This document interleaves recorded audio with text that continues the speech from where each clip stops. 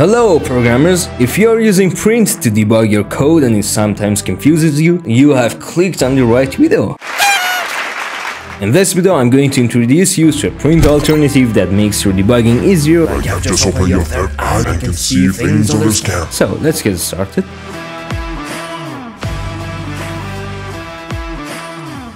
Alright, in the intro I mentioned that prints could be confusing sometimes. For example, in this piece of code, we are printing the user weight and user height. And this is what we get in the terminal. Wait, what? What are these? Which one is the weight and which one is the height of user? Alright, I was just acting. I'm not that stupid. By just taking a fast look at this simple code, you can easily figure out that the first one is the user weight and the second one is user height. But would it still be easy if our code was thousands of lines and we had to use the print statement several times? Well, according to my experience, nope. But hey, what if we give each print statement and a string defining what is this that we are printing? Yes, that's a good idea. Now we know that the first one is user weight and the second one is the user height. But isn't it a bit time consuming to give every single print statement a message? So what should we do? Well, the answer is Icecream. Yep, just go ahead to your terminal and install it by using the pip install command. Then import IC from Icecream, and now let's replace the prints with IC, like IC. Did you get it? And if we run the program, this is what we get.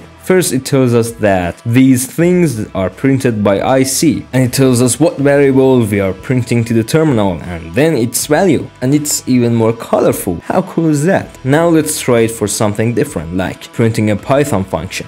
So here we still have the user weight and height variables, and I've added a function as well called calculate BMI. It needs us to pass it these two arguments, and then it calculates our user BMI and return it. Now let's run and print out our calculate BMI function, and this is the result we get. But now let's replace the print statement with IC and see what we get. Now that's a lot better, cause besides the actual result we wanted, it tells us what function returned this value and what we gave it as arguments.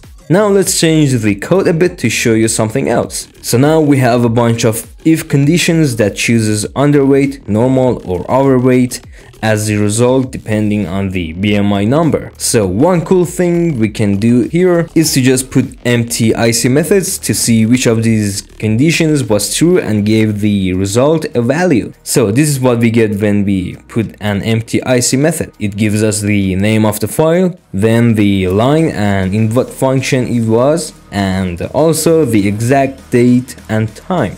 And that's it. Hope you find this video useful, and if you did, give it a thumbs up, and I guess bye.